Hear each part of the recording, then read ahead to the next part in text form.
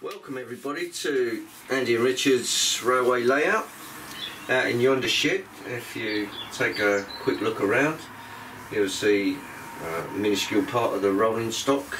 Class 20 there, a Mark II-E and an inspection saloon. Looking at the track, it's all code 100 Pico, nothing fancy. The underlay is Woodland Scenic stuff, which looks like this.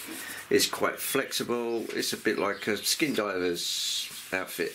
The idea is to reduce the noise because it's running on plywood, 1/2 inch plywood and 2x1 inch bearers underneath. Nothing too fancy, but that's the way we like it. Over yonder section here, this will be the station area, a 3-track station terminus.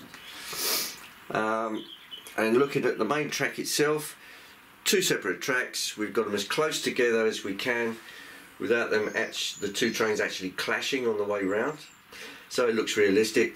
Nice sweeping curves, as you can see. That's a 40-inch odd curve in the background, so it looks like the trains run fairly prototypically rather than looking like they're bending in half all the time. This curve is around about a 34-inch curve radius, I think, and if we move all that clutter to one side, we'll get some trains running and off we go. First one is an American Union Pacific engine pulling a New York Central train. Let's count on 1, 2, 3, 4, 5, 6, 7, 8 car train. If we can get that moving, apply some DC power, and here we go.